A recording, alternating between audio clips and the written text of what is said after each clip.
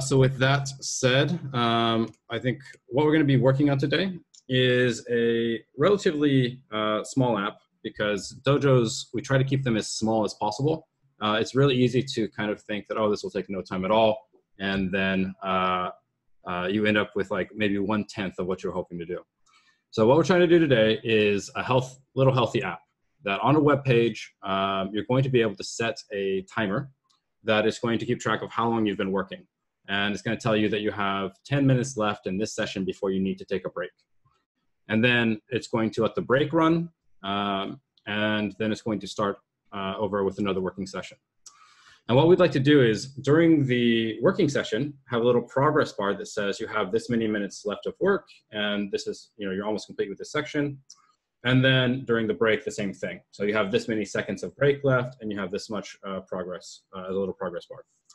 And then the last bit is to make the work length and the break length configurable, right? So maybe, personally, I tend to work in 5 to 10 minute spurts, and then I take a very short 30-minute break between my work sessions.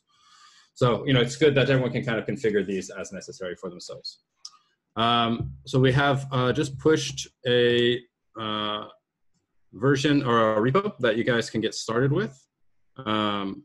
So I'll post that in the dojo in just a second. I have one more commit I need to push up. You'll be able to do a git checkout on that. Just run npm install, npm run start, and npm run server. And you should be good to go. Yeah, and I think that's it. I'll post a picture of what we're going to be building in the dojo so we all have kind of a sense of what we're working towards. Do we have any questions? Yeah, one heads up about this project. Because it's working with the timers in the browser and whatnot, the challenging part is going to be much more around how you compose together the React components than it is with Reason. And we kind of do that so that you're not fighting with Reason the whole time. This is just like a normal app you would build using JavaScript and React, but you're going to be doing the same thing inside of Reason. So hopefully the Reason part shouldn't be a huge challenge. And you should be familiar with most of the challenges of the domain if you've worked in React before. Cool. And so once your group is set up, feel free, you don't have to stay on the Zoom if you don't want to. Figure out maybe through text chat what you want to do with your group. So the nice thing about group DMs is you can do a voice chat, you can do a video chat, whatever works best for your group. And then, you can get started. And as far as like setting up your editor and all that, hopefully you already have that done. Like Sean said, you want the least experienced person to drive. So we recommend using VS Code, and there's an extension called VS LiveShare or just LiveShare. And using that, you can set up a workspace where everyone can have access. And if you have any, if any problems come up or you're having challenges trying to figure out how to share your editor or whatever, feel free to ping either me or Joe here or in DMs. And then probably both Joe and I will join all of the groups. So we'll be kind of just lurking in the background if you need anything. Yeah. Cool. Looks like all the groups are created. Yeah, again, if you're having issues, ping me or Sean and we'll be happy to sort it out. But looks like we should be ready to start hacking. Okay, cool. So I think we're all good. So I think we can move into demos. So I think we'll have Sean lead this part. Yeah, sure. Why not? All right. So the way this works, we'll just do a quick, 2 or 3 minutes demo of, show us what you built, what you styled, and then go over the code. So how did you manage, what types did you build? What state did you build? How did you get it rendering? And so just kind of describe your problem state. And then if anyone else has questions during this, then they can ask, or feel free to ask if you have questions. And it's particularly useful because, again, everyone has the same problem loaded into their head right now. And so whenever you see a different way of doing it, it's really nice to be able to compare and contrast and say, oh, I see, that seems like it would be a more safe way of doing it, or that seems like a more convenient way of doing it. And then after you demo, we're going to ask you what you enjoyed, what you liked about it, and what you disliked. and whatever errors, if there was anything that like stopped your team and you had a hard time getting past. And so then we're going to take all of that feedback and we're going to give it back to the Reason team. It's a very nice dog back there. Yeah, well, that will then go back into like the documentation, the editor tooling, and the compiler itself.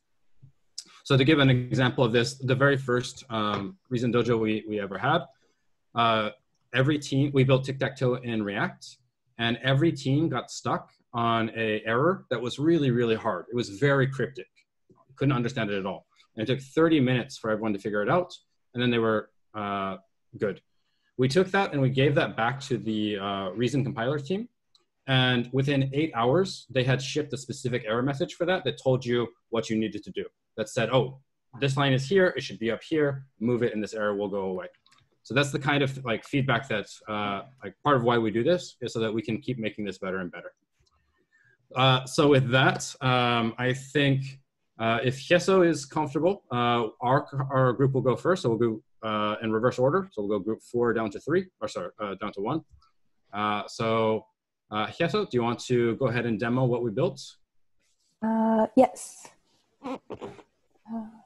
Yeah, I will go for demo now. To share the screen. Yeah. Can you see the screen? Yep. Yeah. Yeah. So in the beginning, yeah, we start to build try out to make different components to get familiar with Reason ML. First we made a button component, and then if I'm wrong, yeah, please correct me. No, yeah. keep going. Yeah, and then. Do you want to start with what we actually built and show how it works? How it works? Yeah. Yeah, in the browser. Yeah. So here we can see the time is ticking from 5 seconds till 0, and there is a progress bar. It tells how much we progressed about the time. Yeah. So this is really healthy. We don't want you to work too long at any given time, so we force it to be 5 seconds, and then the break is also 5 seconds. So it really helps kind of keep you fresh at any given time. Yeah. Do you want to go over like how you modeled the states of the the application? So maybe start with the types. Yeah. So the types, we have different 3 different activities, and we have a state to store the current time, end time, and activities, which refers above here. And yeah, start time and time is over. And then we handle the state with the use state hook. And then we checks whether time is over, and then if it's false, we set the use state, and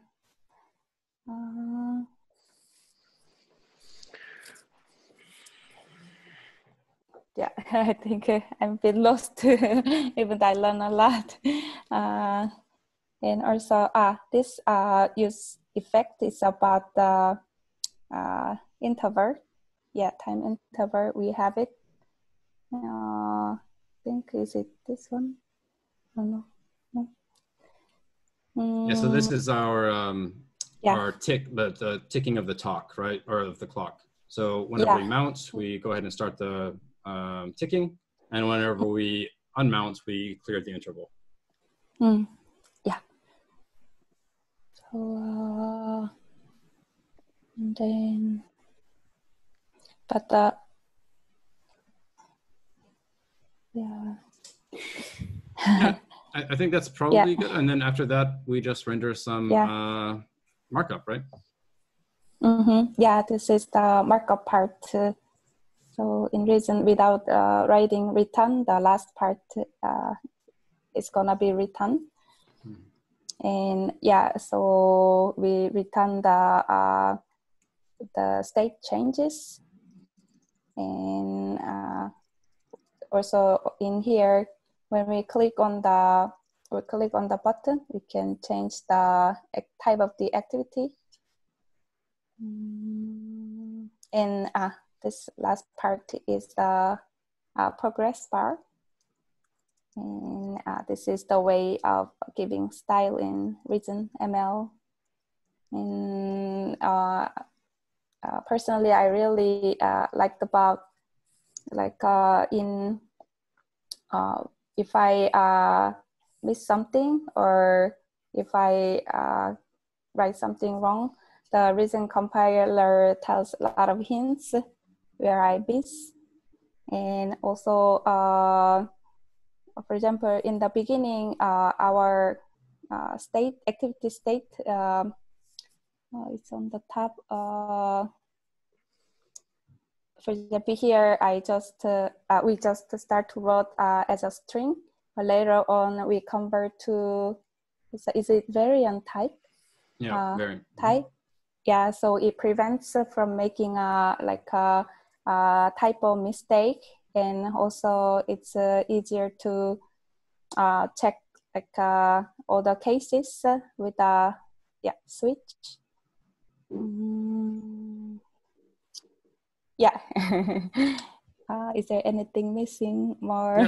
Yeah. So how about, so that's what you liked. How about you, Antonio, and so like, what did you like? And then for both of you, what did you dislike? And were there any like issues that kind of stopped your team from being able to move forward?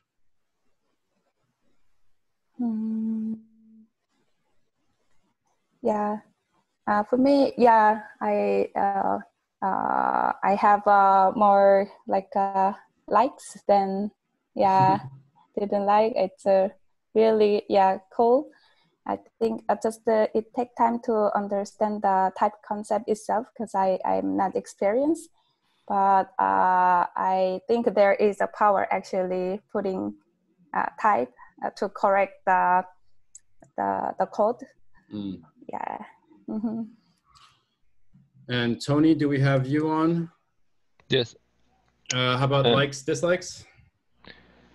Yeah, the syntax at first with the pattern matching is a bit daunting, but I think as you practice it becomes more clear. So I like the power that it brings. And dislikes, but basically I really like it, to be honest. I see the power in using this language. Oh, very cool.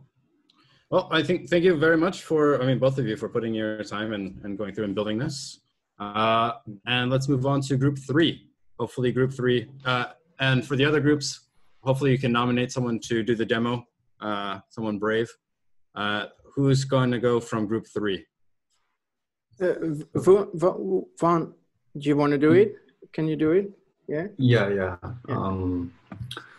He was a programmer. Yeah, just the project typer. So can you go ahead and stop sharing your screen, and then group 3 can start sharing. Sure, thanks Jesus for demo. I refreshed the project. If you refresh the project as well, change. Nothing like last minute changes right before the deadline. That's exactly what you do. You wouldn't be born for this. Production. Sorry, I have to change the security preference on my Mac to share. I have the same problem. Yeah, same problem here. That's the reason I cannot share. Yep. So it's gonna. And it asked me to quit. Yeah. So we'll see you in. Yeah. Do you want to have group 2? You can go while group 3 restarts. I'll restart as well because no, it's okay. Just restart Zoom. Yeah. All right, who's coming for group 2? Tatiana, you want to do the honors? I don't know. I'm not sure I can do it justice because, I mean, I can share though. Let me see. So, Jonathan and, hold on 1 second. Lorenzo can fill in where I'm gonna be lacking in explanation because I did not have any experience prior to this with React. So to me, that's completely, like, I had a lot of questions about that. So I think we probably could have done more if I didn't ask more questions, all these questions. Okay, so let me see if this works. Can you see it? You see it perfectly. Yeah, we can see you. It seems this would be banned. Let me see if I can Blind. close all these things. Okay, so this is our thing. Ooh, it's exciting. So we actually decided, we weren't doing the progress bar, we decided to work on the settings, and we didn't get to the progress so much as, so we basically had some buttons and we didn't style them. We have 2 input fields for work session and break. And so you can set them through, say, 3 minutes. And yeah, it's very clever. Let's see, 15 seconds.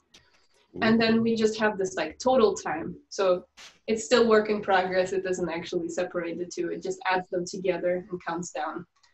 And then if you start, then it starts counting down. So, oh, and one other thing, Jonathan kind of had this idea of, because we were debating like, what does it mean to save?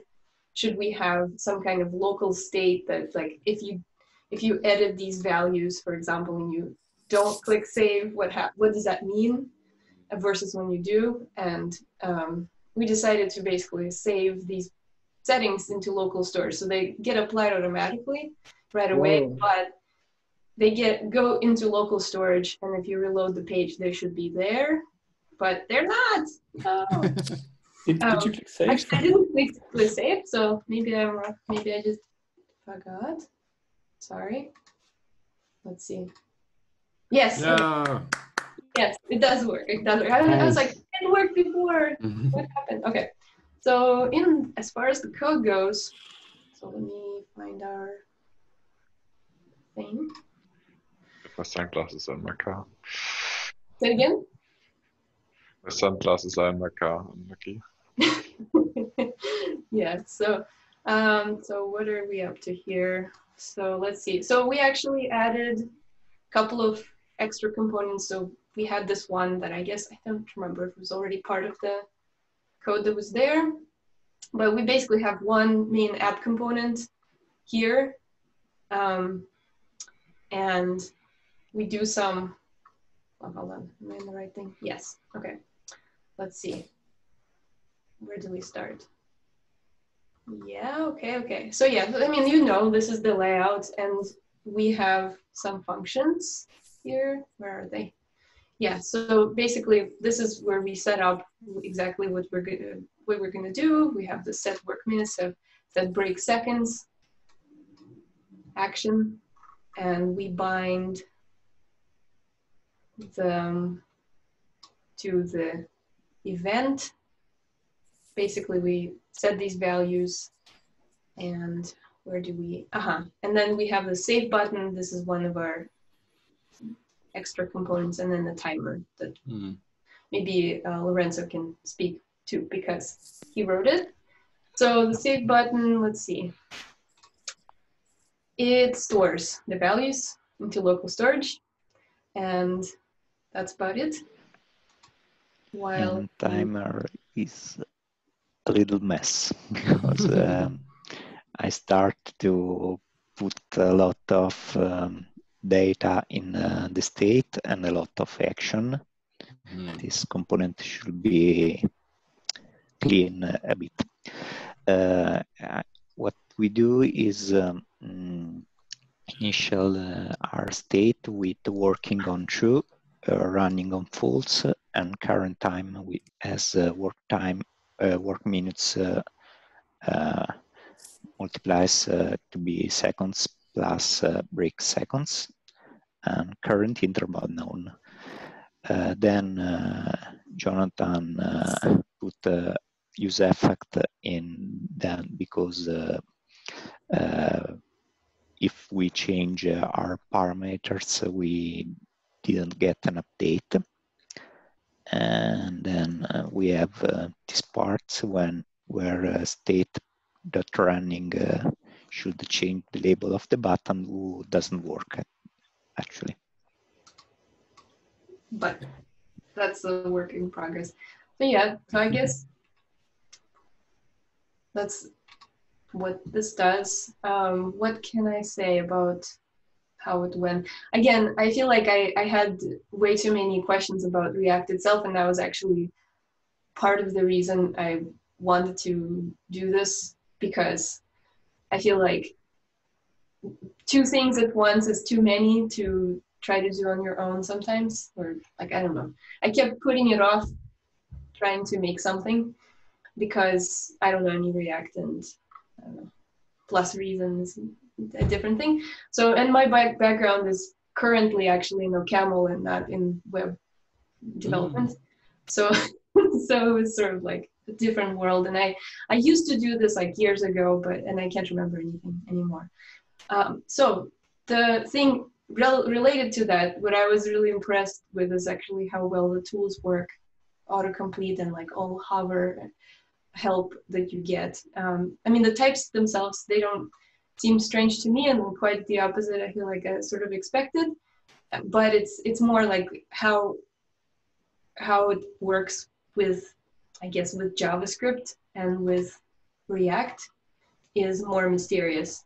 So in any case, I think that my impression is that it's actually much less forbidding than I was expecting, and that, yeah, so it was really helpful to kind of hear about how to do X, Y, and Z in particular, I think. Is there something you would have liked to have seen? So something you wish the tooling or the compiler or the documentation, something you would have liked to have had, like, been there? No, I think that it's more of a question of, again, it's more of a React thing, kind of like a cookbook, I guess. You know, if you want to do something simple like X, here's some, like, for example, like, this is how you use local storage. I don't know anything about that. Like, how would you even search for that? And then this was an interesting thing to discuss also. We talked about, you know, some untyped, how untyped, certain things are not typed, how that works. There's definitely some magic that I think probably if I went back and tried to look at this again and try to recreate it from scratch, I probably wouldn't remember. So I think that maybe, again, it depends on, like, you probably don't have me as your target audience. It's probably somebody who already knows Reason or web development to a degree, so they can kind of map these things to, like, oh, okay, that's that over here. No, that's it's perfect feedback. I really like the idea of a Reason React cookbook, and I think to your point, like, figuring out how to search for dom.storage is not going to be an intuitive thing. So that's great feedback for. We're working on reasonml.org right now, and so we'll definitely see if we can include some, like, community-based snippets for a cookbook. That's a great idea. Cool. All right, thank you. Do we want to go over to group 3 then? Okay, Juan, you're back. Let me try. So Boom. you see my screen. Yep. So yeah, let's refresh. I think I have some bug here, but so refreshed, default to 10 seconds.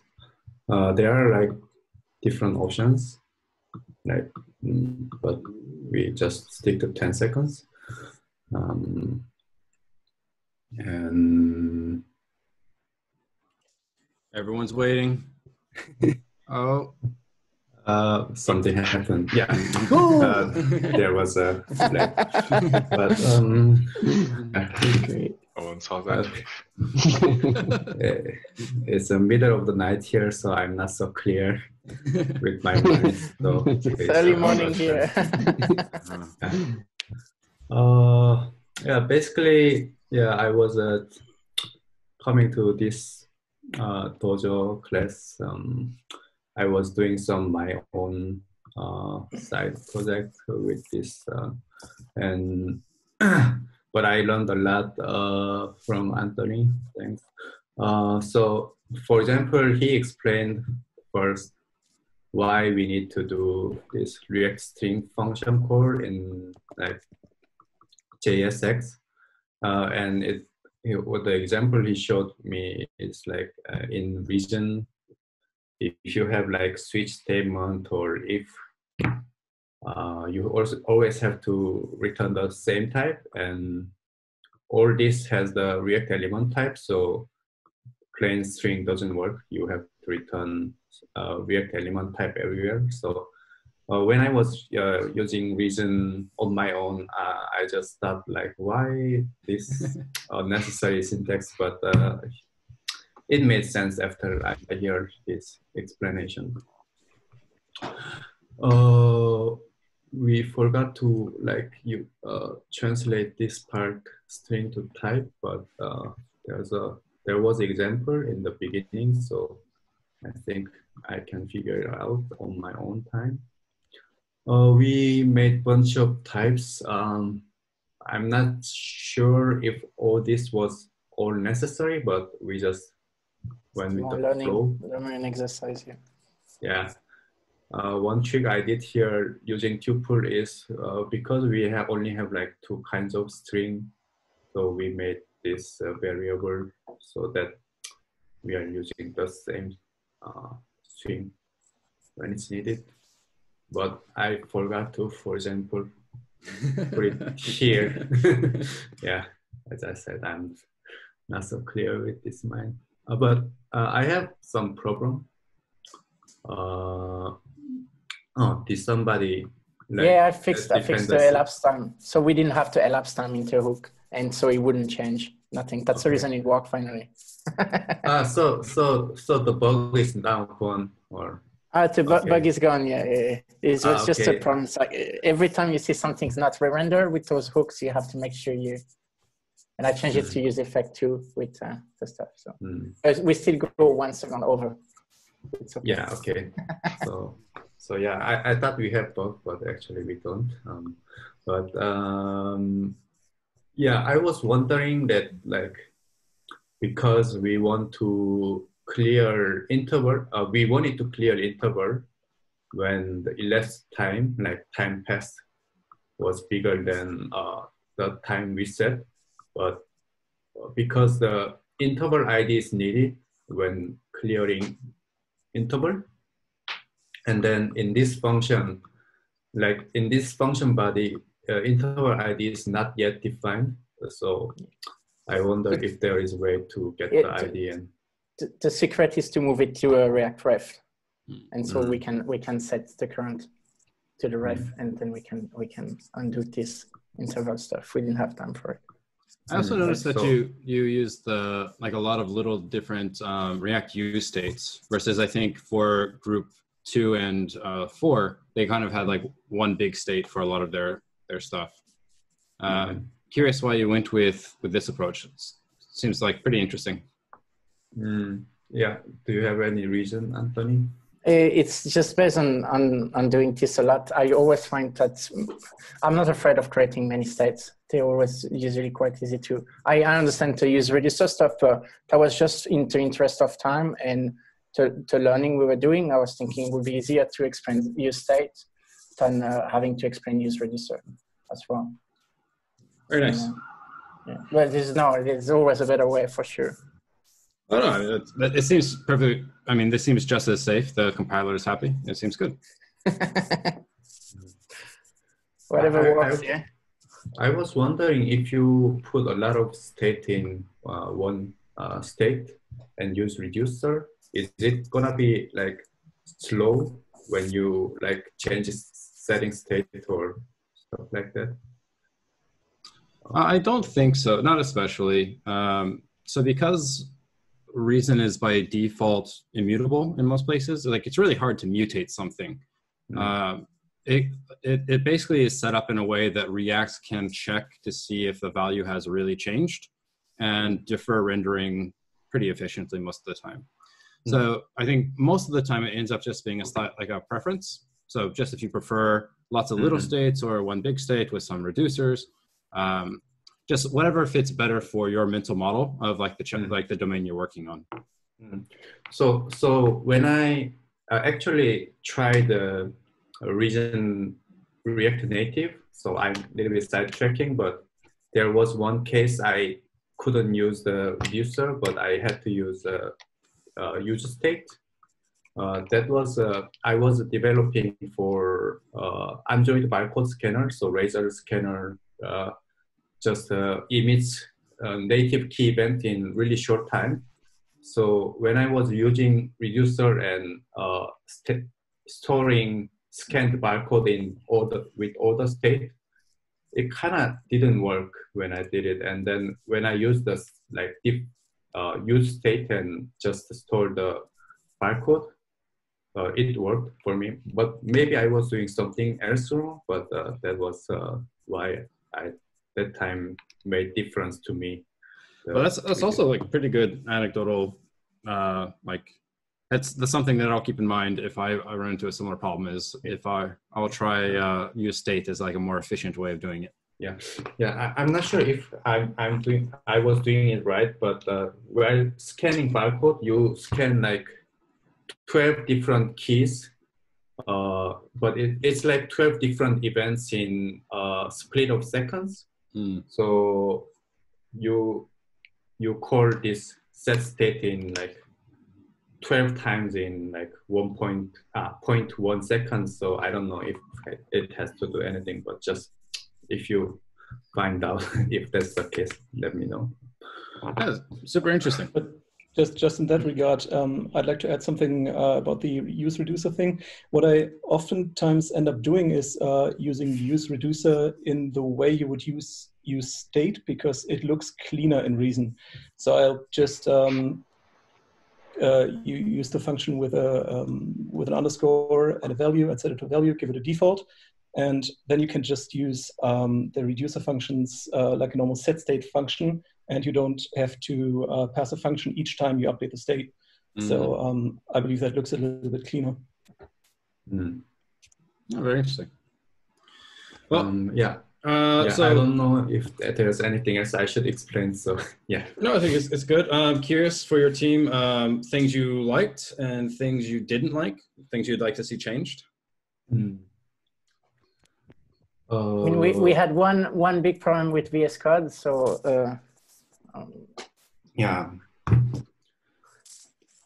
So we should change VS Code, or like we're gonna all use Emacs now, or I mean I'm down, but I don't know if that's good for everyone.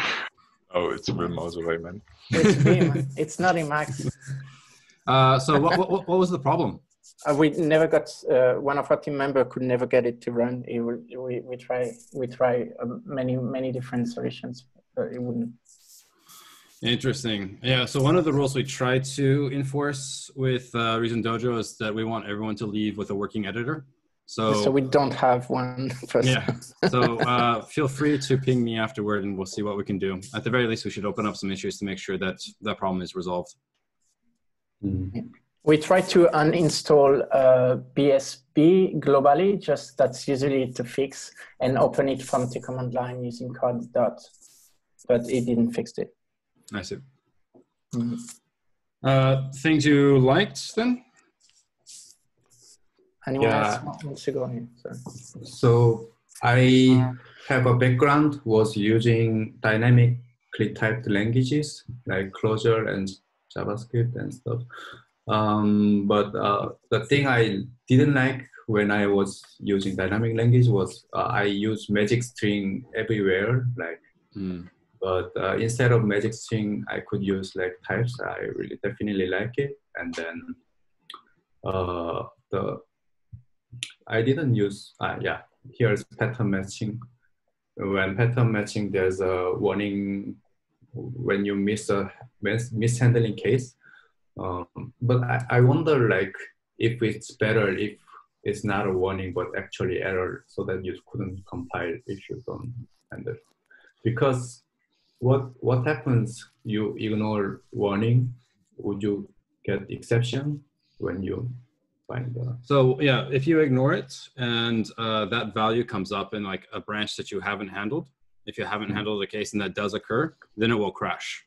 Yeah. And so it's pretty common that, like Blaine says, that you can, for production build, you can actually change any warnings into, you can turn warnings on and off, and you can also turn them into fatal errors. So you can say that when we're building for production, this should not be allowed. So don't, break the build. Don't push it to production. Yeah. So you can definitely like choose the slider for what you want. By default, though, I would say that like the only time you really ignore the warnings is during development.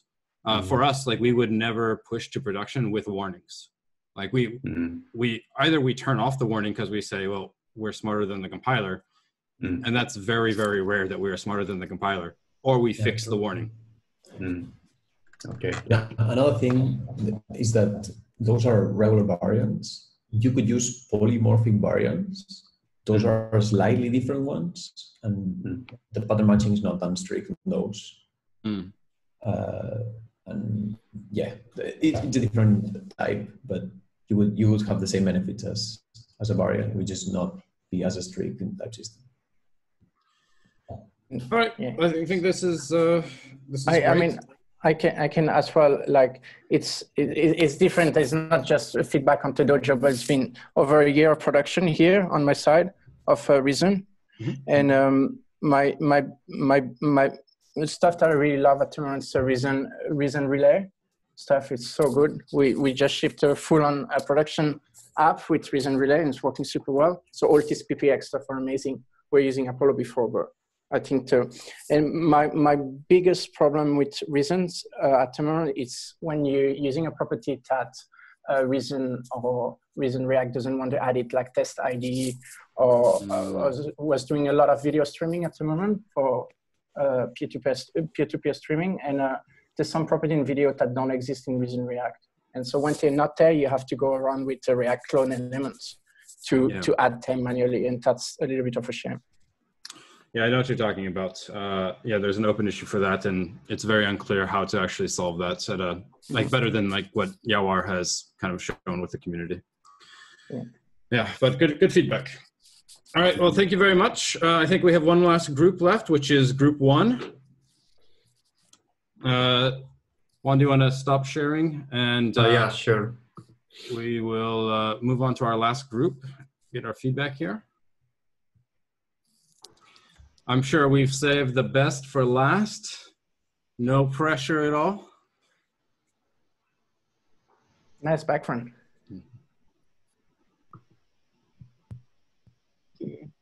Can you hear me now? Yes. Can you guys hear me? Yes. Okay. Yeah. Okay. Yeah. Can. So I think we spent most of the time. I had David and Janice. They spent all the time teaching me the basics of Reason from scratch. So this is what we'll come up with, and I think we're able to update state. So you could put value here, and you can update state. And I think this is the most beautiful application ever built. Yes, super useful. Everyone needs one of these. Yeah. Yeah, I want to sell it. Yeah. So my impression first was the fastness of the compiler. I think it's pretty fast, right? Then let me close this. Maybe I've gone around this. Okay. So first we started with the separating the form. We created a component for the form, which is this. We had a state in it using React state, but later we removed that, abstracted it away, and we now pass just a function from the app, right? This function here to just set the state when you click on the button, which actually this took like almost like an hour to teach me how it actually works. And the part I really like here was this record and object. One is actually typed and one is not, which actually makes super cool sense. Right, so I really like that. Then I wasn't getting, maybe this is from the Reason extension in VS Code. when I try to like put tags like HTML tags, I don't get like a IntelliSense. I don't know, like it doesn't complete. Autocomplete, yeah. Yeah, it doesn't get autocomplete. And that and the other things. Okay, I think. Can you go into app.re real quick?